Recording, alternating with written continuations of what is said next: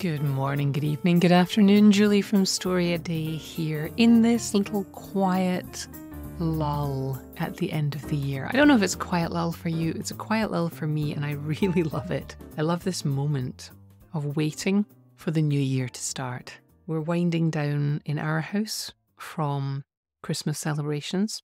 We don't have too much going on, and there's a sense of possibility building as the new year approaches, and everyone's talking about that fresh start feeling. I have a friend who is a dog trainer, and one of the things she does with her dogs is this agility training, which I didn't even know was a thing until a couple of years ago. But it's when you take your dog out and you run them over obstacles, but it's not just an obstacle course. There's a whole science to it. There's world championships in this thing.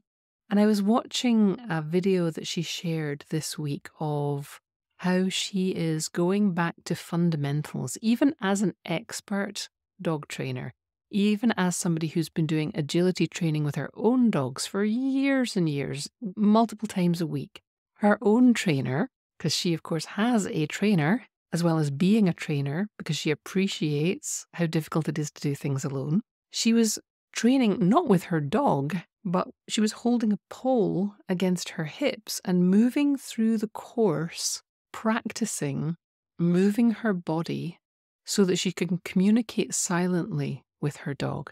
And the point of the pole was so that she would learn to position her body in such a way that the bottom half of her body, so the pole was alerting her to which way the bottom half of her body was moving and pointing. So that is communicating one thing to the dog, and the top half of her body, her face, is communicating the other. And I believe I have this right. The way she turned, that is consistently what's the future movement for the dog. And the way she's looking is what the dog's focusing on right now. And I thought that was a really interesting metaphor, analogy for us. Where are you turned? What are you turning towards? There are things you have to be looking at right now to deal with the present, but what are you turning towards as this new year approaches? If you're the kind of person who has great big ambitions and puts lots of things on your to-do list or your goals list, or you'd get really excited about the fresh start and then find yourself getting quickly frustrated because, of course, we can't do everything straight away, and we don't live up to things, and we forget about some of the things that we put on those to-do lists. This might be a good analogy for you to use instead of a to-do list or a goal list as you're thinking about the next year, or more likely the next 3 months. I think a year is a really hard length of time to plan for realistically. But if you think about the next 90 days, there's a sufficient amount of urgency in there that you might get some stuff done. But this idea of turning towards things rather than just having a list of goals, I think is really helpful, because there's something I have seen over the years as I have taken my writing more seriously, as I have helped others to take their writing more seriously, as I've formed things like the iWriter course and the StoryAWeek Newsletter, which I'm going to talk about in a minute, and the Superstars group. The benefit of all of these things that I've been putting out into the world for you is that they just keep turning you back towards your writing over and over again. I don't tell you how to write. I don't tell you which skills you need to pursue. I don't tell you there's one way, one true holy way to write, because I really honestly don't believe that's true. I believe you find your way, but you find your way by not just coming at it in bursts when you remember. So I send you newsletters and I send you downloads, spreadsheets to fill in. I sent out a word tracker a couple of weeks ago, which you can download. There are worksheets and all kinds of workbooks that I've put out over the years, which intensely focus you on your writing for a moment. But it's very easy to put those things away and forget about them. I do it. You probably do it. My intentions are great, but sticking with it is much harder. And that's why, over the years, I realized that we needed something to keep turning us back towards our writing. And that's why I formed the Superstars group in 2018. And it's what I've seen happening inside that group is that the more people show up for a writing sprint or a monthly meeting or a workshop, and they do it month after month, they just make more progress. They are writers. They think about writing more, they talk about writing more, and that inevitably leads to doing writing more when you're surrounded by other people who are doing the thing. So if you're having trouble setting goals for this year, maybe don't set any outcome goals. Maybe what you want to be thinking about is my friend, the dog trainer, turning her body towards the direction she wants the dog to go next. Like, turn yourself in the direction you want your brain to go next. Keep turning back to places and activities and groups where people are actually getting writing done and supporting each other. There are lots of places online to find places where people are writing, and it's very competitive, and it's very stokes all of those jealousies that we are and envy that we are subject to. Find something that's not that. I'm going to gently suggest that the Superstars group might be right for you, and it is open for registration at the moment. So if you come to StoryADay.org/superstars, you can find out more information about that. And if you need to know more, just contact me. You can email me, you can leave a comment on the site, let me know you're interested. And if you really want to, we can get on a call and talk about it and see if it's right for you. It's not right for everyone. It might be right for you. I promised last week that I would tell you more successes that I've heard from other writers this year. And I talked through last week some of the successes that people had in terms of publishing. And that's always super exciting. As someone put in the comments, I never get sick of seeing my name in print, which is something I absolutely agree with. I was first published in my local newspaper when I was about, what was I, like 17? I was working at the local newspaper, and seeing my name at the top of an article was thrilling. And it remains as thrilling to this day whenever I get something out there that's published. Publish my own stuff, that's fine. Somebody else publishes you. There's something really nice about that, seeing your name there with other writers. Other things that people celebrated in our group this year were things like, I got my first rejection.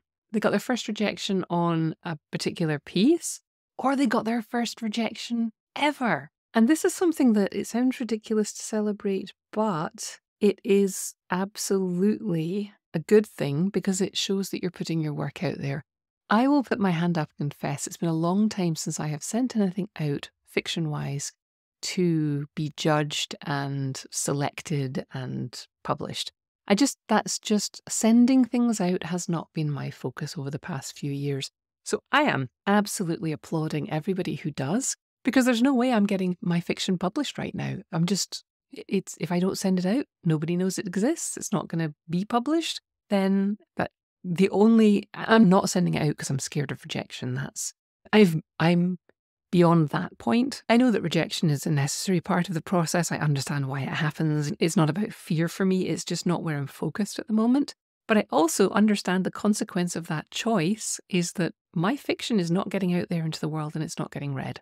So I absolutely applaud people who are sending their stuff out and being courageous enough to come and say, I got my first rejection, or this piece got rejected, this piece got close to being accepted and still got rejected, and that really stings because it gives everyone else in your orbit the courage to do the same thing. I also got somebody celebrated just writing a single story for StoryADay May. It doesn't make a lot of sense, they said, and it's very rough, but it felt awesome to participate, even if it just ends up being this one time, because this is the first story I've finished in a long time. Do not underestimate the joy, the power of finishing something in whatever form it ends up. Making something good is great.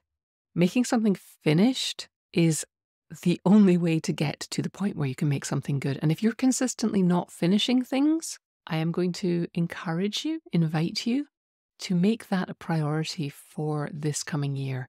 Finish some stuff. It is the only way you learn how a story gets told. We never really know what a story is or wants to be or what the real shape of a story is until we get to the end. So do not stop in the middle of stories unless you decide that you absolutely don't want to finish this one. You're never going to come back to it. You're just going to let it go. It was a learning experience. That's fine. But if there's a story that you haven't finished, I'm going to encourage you to make a plan to finish it, because it is powerful, not just in terms of the craft, but there's actual psychological benefits to closing that loop on a piece that's out there. Finishing it in some form or other makes you feel like you can do this, and it's an accomplishment. And then you've got something that you can work with. And on the notes of not finishing, somebody shared that they were happy writing. This was back during the StoryADay May 2023 challenge. They shared a comment saying, even though I didn't finish what I started writing for yesterday's prompt, what I did write was really fun, and I'm really happy I took the plunge, started the challenge, and can't wait to keep going. Sometimes we have to build up the muscles. We are not always going to finish everything, especially during the challenge. The aim of finishing, and actually finishing probably more often than not, is powerful, but also stopping and smelling the roses, feeling the fun, feeling the joy of just being writing again. When you were a kid and you could just run forever, I'm assuming you could run. If you could run, or maybe you could wheel on your bike or in your chair or whatever that sense of motion that you had as a child, something that just gave you joy. Maybe you were swinging on a swing. If you go back and experience that again for a moment, there's a giddiness. I climbed on a swing in a playground with my kids when they were little, and I was like, oh my goodness, because I hadn't been on a swing since I was a kid, and just that freedom of flying through the air, that joy of something that you really love, you can get that from your writing if you look for it. It takes work because we're grown-ups and because we have expectations and because we have ambitions and we want to get things finished and published and blah, blah, blah. But looking for the joy in the writing is something that's absolutely worth celebrating. And I'm so glad that that member of our group left that comment. And I think I mentioned this one last week, but I wanted to mention it again. My little win is that after opening a manuscript I haven't looked at in over a year, I found I really liked what I wrote. That's one of my favorite triumphs from the year, because it is easy to be super critical of what we write and to leave something for long enough that you don't exactly remember it and be like, oh, actually, I really like that. I think we have that experience more often than not. And I'm really glad that superstar had the courage to actually admit it, because we are not encouraged to blow our own trumpets. And I think we should, because it's unattractive and frustrating when you're someone who's good at something and they refuse to admit it. Isn't that frustrating? What if you were that someone, right? What if you are frustrating everyone around you by not admitting how good you are as a writer? You're good. You love to write. You have a facility for words. People enjoy your writing. Let's stop pretending that's not true this year. How about that for a New Year's goal? I'm going to stop pretending that I'm a terrible writer, my writing sucks, and all of that stuff that we say. Let's just take a moment together here and vow no false modesty, no putting ourselves down, no nasty voices in our heads about ourselves. Don't let yourself talk that way about yourself. You wouldn't let anyone talk about your best friend that way. Don't let yourself badmouth yourself. It doesn't get you anywhere. It's not arrogant to embrace your talents.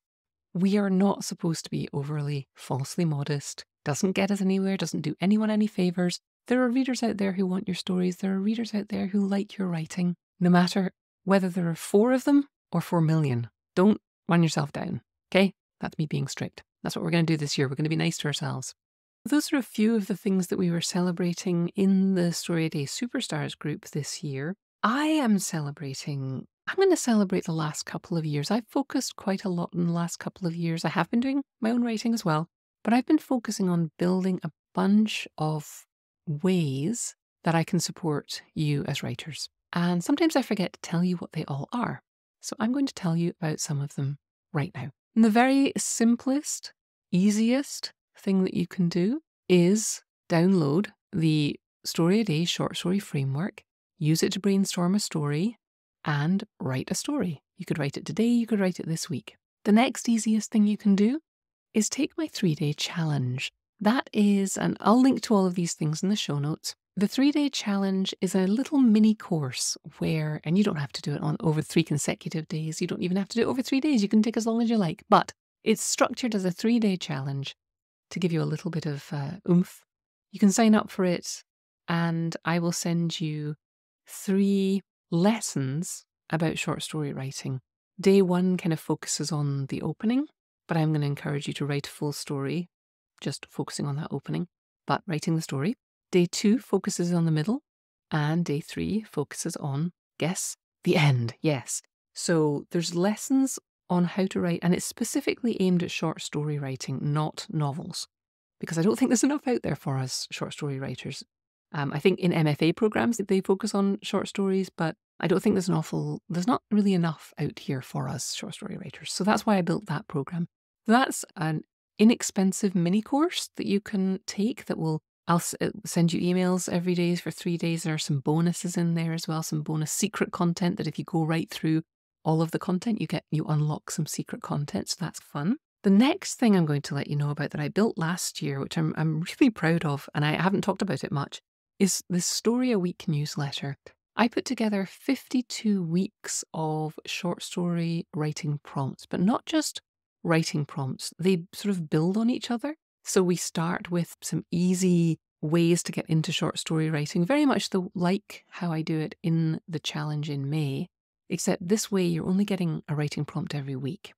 So you get a writing prompt, but you also get a little letter from me, and it talks about either how to work with the prompt, or increasingly as the year went on, I told stories within the introductory letter and demonstrated some of the storytelling techniques that we were using in our stories.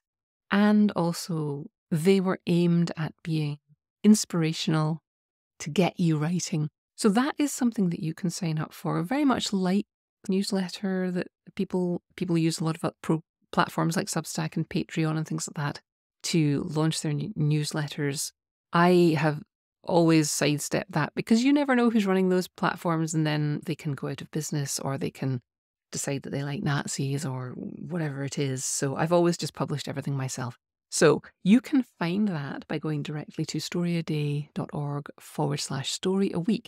And you can sign up either for weekly, and you can sign up either for a monthly subscription, which allows you to decide month to month if you want to keep going. It'll keep renewing until you stop for the full year. Or you can sign up a quarter at a time. Or you could decide to go all in and sign up for 52 letters from me for the coming year, each of which will contain inspiration, encouragement, and a writing prompt aimed at short story writers, each of which builds on each other over the year. So we'll start at the beginning with just getting to the desk.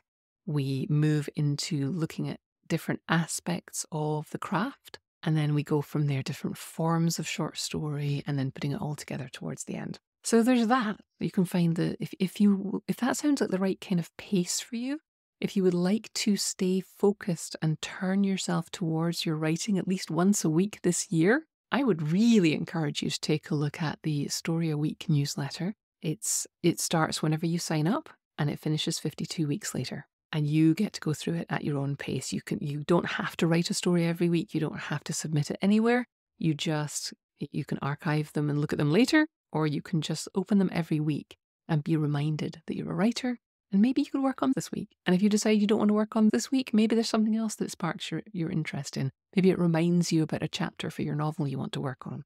So the StoryAWeek newsletter is at storyaday.org/storyaweek. Another thing which is coming up is the iWriter course. It's a 6-module workshop. It's quite intense. It dives deeply into storytelling techniques.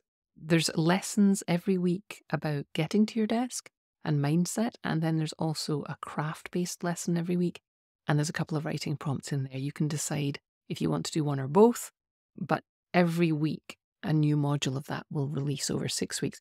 There is a DIY version of that you can access at any time.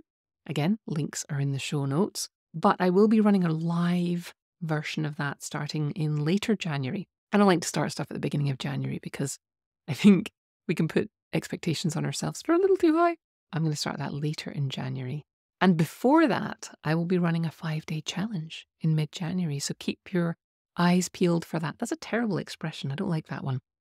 Keep an eye out in your inbox for that. Starting around the 15th of January, I'm going to be doing a 5-day challenge, completely free, to get you warmed up and to help you stick to whatever resolutions you set for the coming year, whatever goals you set for the coming year. So watch your inbox for that one.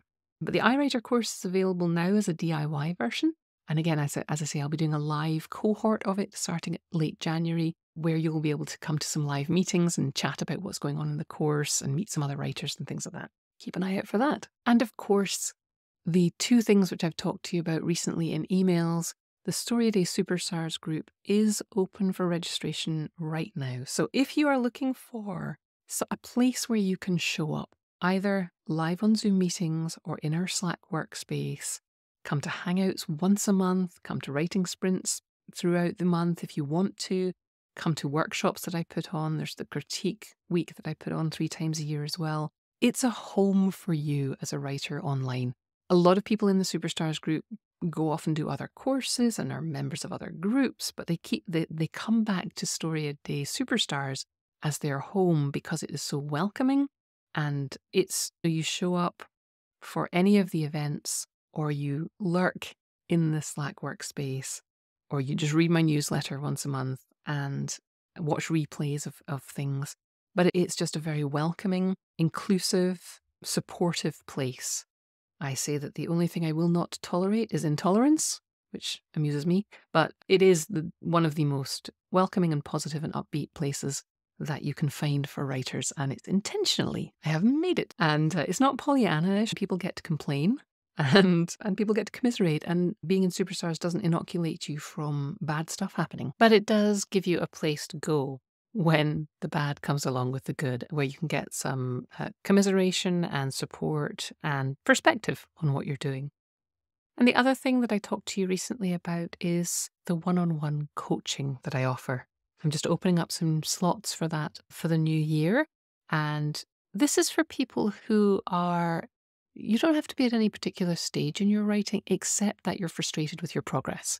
Maybe not even frustrated, maybe you're excited by your progress. And you know enough about yourself that you understand that trying to do it yourself is going to be slower. And having somebody to listen and hear what you're trying to do, help you figure out priorities and keep you on track, remind you of what you said you were going to do. There's an accountability level to it, but there's also a strategizing part of it. I've been in this writing world for a very long time. I know about stuff to do with the publishing side of it as well as the creativity side of it. And if you're looking for someone to help you carve a path, but you find that being in a group isn't pushing you enough, because in a group there are lots of places to hide. That's why I've decided to offer this coaching program on a one-to-one basis. We generally will be spending 6 months together, pushing you towards the things that you want to be doing. If that is something that sounds appealing, then come and check that out at storyaday.org, Writing Coaching with Julie. Again, all the links for this will be in the show notes. So there's everything here for you, from the free short story framework, which just lets you brainstorm and start a story today, to the 3-day challenge, which gets you to your desk and helps you prove you can write, to something like the StoryAWeek Newsletter, which is going to keep turning you towards your writing every day of the year, and which you can sign up for at storyaday.org/storyaweek. Or there's the iWriter course, which is a bit more intensive, but it's also a bit more structured. It will take you through a curriculum over 6 modules with motivational and mindset stuff, as well as craft-based lessons like creating compelling characters and writing flash fiction. And it has short story writing prompts in it. And you can do that DIY, or we'll have that live cohort coming up in January. Then there's the StoryADay Superstars group, which is a more interactive way to be with your writing and with other writers and get that support. And even for introverts, we often find that it's surprising how motivating a group can be. And there you go. It actually is. And then if you know that even if you love being in Superstars, you may still need a little extra one-to-one attention. So there's that coaching option for you there as well. So tons of support here at StoryADay. And then, of course, in May, we will have our 15th StoryADay May coming up, which is all just crazy do-it-yourself, frantic writing to joyfully discover what you can do in the company of others. Lots going on here. I hope that you have a brilliant Hogmanay, a happy New Year celebration, and a gentle first couple of weeks of the new year. I will be back here in your ears next week. If any of those supports and programs that I talked about interest you, go into the show notes. If you're on your phone and you're not driving, pull up your podcast app, click on the little information thing, look at the show notes, click on any of those links. And if you need anything, you know where to find me with questions. Happy end of 2023. Happy start of 2024 when it comes. And most of all, keep writing.